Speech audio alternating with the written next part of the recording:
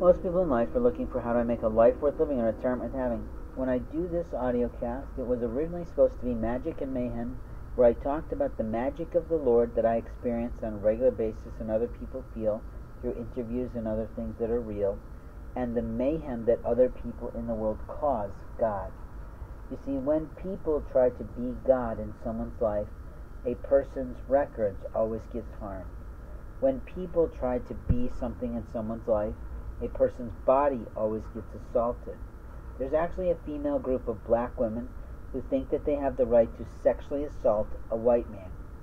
And what they're trying to do is to prove to him that he's not in fact a man. What I find offensive is that those people don't even know him. What I find ridiculous is that those people haven't been anywhere near to see how God has grown him. And what I find absolutely totally foolish about these black women who are doing this is that how stupid they look to him. You see, the difference between a woman and a man is significant according to them, but what they're focusing on is what they're not allowed to see. Their immorality is beyond off charts. What they did was hold him up in a cell of privacy for 3 months.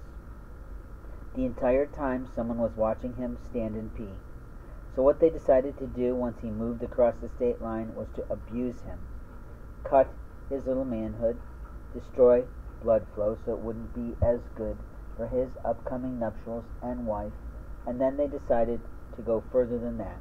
They decided to drug him, disrobe him, and shave him in front of Jesus Christ, our Lord. And when I say that gently, because despite my pagan abilities, despite my pagan knowledge, despite that there are other people of greater pagan history than me, I am not tolerating the abuse on me. It is true, but here's the problem. Foreign people coming into our land bring in illness and other sicknesses at hand. They bring in technologies that can freeze people, as we saw in the Tony Stark movies Iron Man.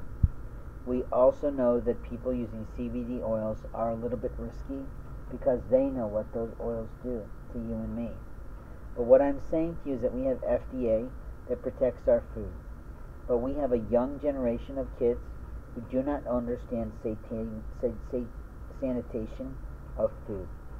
We also have immature in mind, heart, and probably soul people who are running the management of food.